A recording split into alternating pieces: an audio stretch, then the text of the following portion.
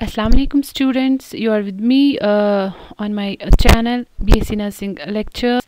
I'm Ulfat Amin. I have done MSc Nursing in Child Health, Diploma in Nursing Administration, and I'm working as a tutor in Said Mantaki Memorial College of Nursing and Medical Technology, Islamic University of Sciences and Technology, Avantipura. And today I'm going to teach you weaning. What's weaning? Definition. As per UNICEF in 1984, it's defined as the systemic process of introduction of suitable food at the right time in addition to mother's milk in order to provide needy nutrients to the body. जैसा कि UNICEF ने कहा है 1984 में कि weaning एक process है जिसमें हम क्या करते हैं, सूटेबल फूड्स इंट्रोड्यूस करते हैं बच्चे को एट द राइट टाइम ताकि उसको in addition to mother's milk proper nutrients मिले for its his proper growth and development. Breastfeeding alone is adequate and sufficient to maintain optimum growth and development of an infant up to the age of 6 months. जैसे कि UNICEF ने and WHO हमें कहता है कि बच्चों को exclusive breast feeding करनी चाहिए up to the age of 6 months. क्योंकि जो ब्रेस्ट फीडिंग एलोन है वो उनके लिए सफिशेंट होता है, एडिकेट होता है उनकी ऑप्टिमम ग्रोथ एंड डेवलपमेंट के लिए. But after the age of 6 months it's important कि हम उनको वीनिंग और कम्प्लीमेंट्री फीड्स स्टार्ट करें एंड दैट टू ग्रेजुअली. ये नहीं कि आप अचानक से दे दोगे उनको. We have to start gradually और हमें क्या करना है, एज पर द जो फैमिली डाइट होता है वो बच्चे को स्टार्ट करना है after the age of 6 months.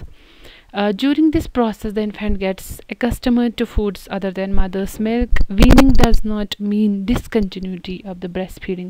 इसमें हम क्या करते हैं, हम बच्चे को वो फूड्स देते हैं जो फैमिली लेती है, जो as per customs, as per reason, as per location जो भी मदर डाइट लेती है वो हम बच्चे को देते हैं.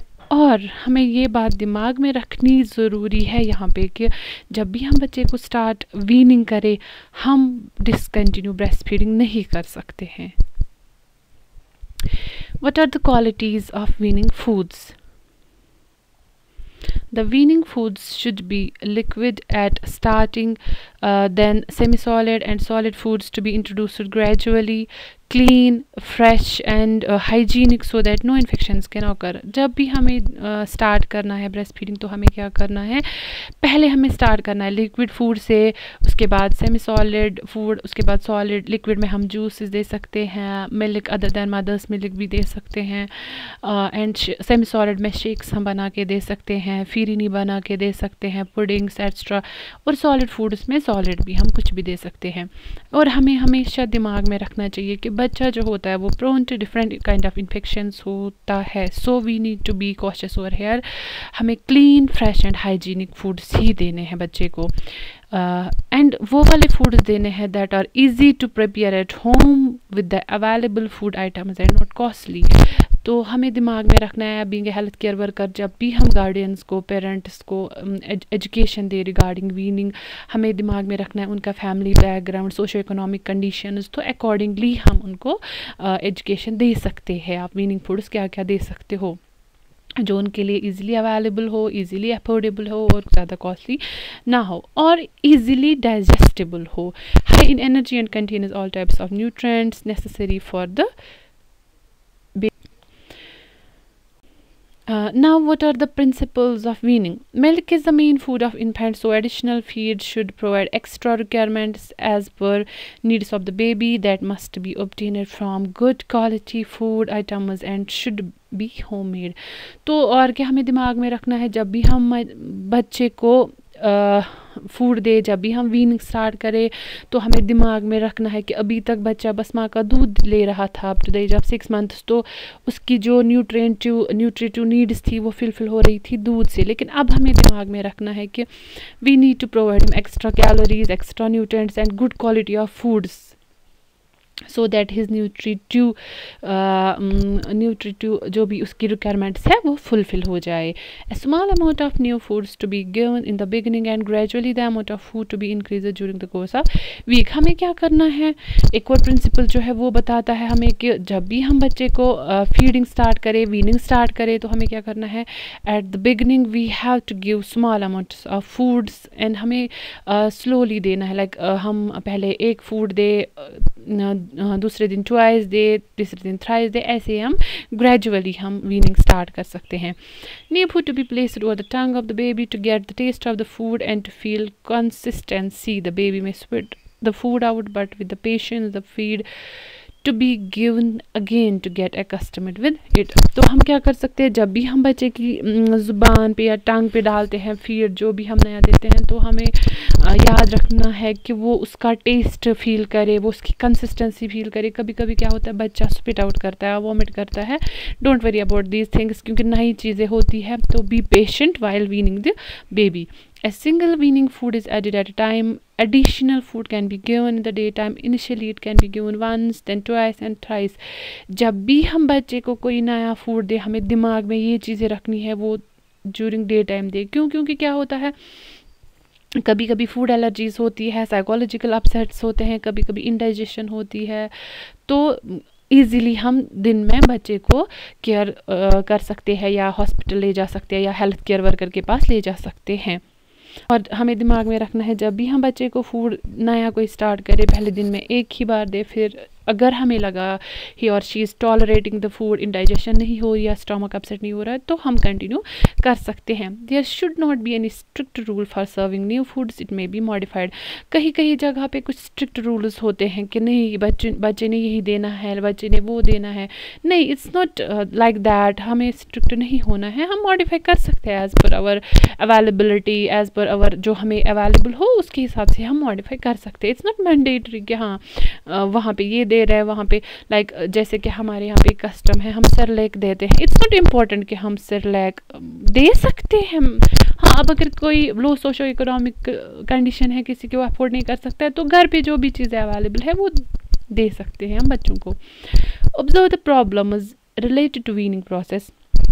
द इन्फेंट में है इंडाइजेशन हो सकती है, पेन इन एब्डोमेन हो सकती है, डायरिया हो सकता है, स्किन रैशेस हो सकते हैं, फूड एलर्जी हो सकती है, साइकोलॉजिकल अपसेट हो सकता है. किस वजह से साइकोलॉजिकल अपसेट हो सकता है, क्योंकि हम बोलते हैं जब वीनिंग तभी देनी चाहिए जब बच्चा हंग्री हो. कभी कभी क्या होता है, जब बच्चा हंग्री होता था तो हम एज रूटीन उसको क्या देते थे, हाँ, breast milk.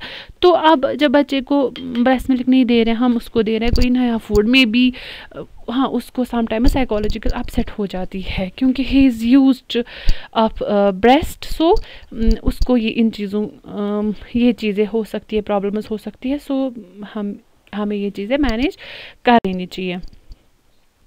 Now, what are the foods that we are supposed to give? At the age of 6 months हम क्या दे सकते हैं. ये जो भी फूड्स है, ये वो फूड्स है जो हमें लोकली अवेलेबल होते हैं, जो हर घर में होते हैं. लाइक फ्रूट्स होते हैं, वेजिटेबल्स होते हैं, उनका जूस बनाना है, लिक्विड डाइट हो गया ये. वेजिटेबल सूप, वेजिटेबल्स तो हम खाते हैं, बड़े भी, तो ईजिली अवेलेबल होता है. मैश्ड बनानास ईजिली अवेलेबल होते हैं. बॉयलर और मैश्ड पोटैटोज आराम से अवेलेबल होते हैं. At the age of 7 months हम क्या देते हैं, सॉफ्ट कुक्ड राइस आलमोस्ट हमारे हर घर में बनता है, तो इजीली दे सकते हैं. दाल दे सकते हैं, खिचड़ी, फिरीनी, बॉयल्ड और मैश्ड पोटैटोज़, ब्रेड और चपाती दे सकते हैं. Fruits, eggs meshed with milk. At the age of 8 months encourage self feeding, provide finger foods. हमें क्या करना है, बच्चे को इनक्रेज करना है कि वो सेल्फ फीड करे. हाँ, उसको एक शीट डालना है नीचे, लाइक हमारे यहाँ पे कस्टम है, दस्तरखान बिठा देते हैं, तो बच्चे को उस पर बिठाना है. फूड किसी बाउल में आप रख सकते हो ताकि वो खुद ले फीड्स. 9 to 12 months पे हम वो चीज़ें दे सकते हैं जो इजीली घर में अवेलेबल होती है, like fish, chicken, meet, leafy vegetables. हाँ, यहाँ पे एक बात का खास ख्याल रखना है कि हमें अवॉइड करनी है स्पाइसेस एंड कॉन्डिमेंट्स. गुड.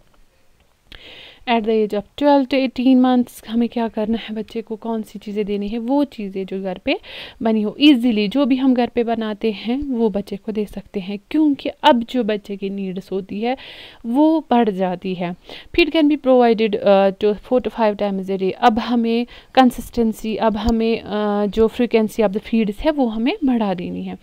और जो ब्रेस्ट फीडिंग हमने कहा था, ब्रेस्ट फीडिंग देते हैं up to the age of 2 years और 2.5 years, तो हम क्या करेंगे, ब्रेस्ट फीडिंग माँ को बताएंगे कंटिन्यू करो जो नाइट आवर्स। अब कुछ चीज़ें जो हमें याद रखनी है while weaning the baby. Always wash your hands and utensils. हमेशा याद रखें कि हाथ धोने इंपॉर्टेंट है, बर्तन धोने इंपॉर्टेंट है, क्योंकि बच्चा जो है उसकी इम्यूनिटी इतनी ज़्यादा डेवलप नहीं हुई होती है, वो प्रोन होता है to the different kinds of infections. Always initiate weaning during day time. Avoid food when the baby is hungry, offer food when the baby is hungry and provide feeds regularly. Prepare feed for only one serving. ये नहीं कि सुबह एक bowl बना के रखा शाम तक के लिए, नहीं, बस जब बच्चे को फीड करना है बस उस टाइम, जब बच्चे को फूड देना है जब उस टाइम आप बना सकते हो। Never provide nuts to the infants. Aspirate कर सकते हैं। Don't add salt, avoid Honey. Biscuits and cakes to be given occasionally. Avoid chocolates, avoid tea and coffee. Initially provide feed 3 times a day. And then जैसे कि पहले बोला मैंने, हाँ हम initially दे सकते हैं 3 timers 2 timers, and उसके बाद हम gradually increase करते हैं frequency of the feeds. Thank you. ये था आज का लेक्चर। इंशाल्लाह सी you soon in the next lectures. Okay, अल्लाह हाफिज़।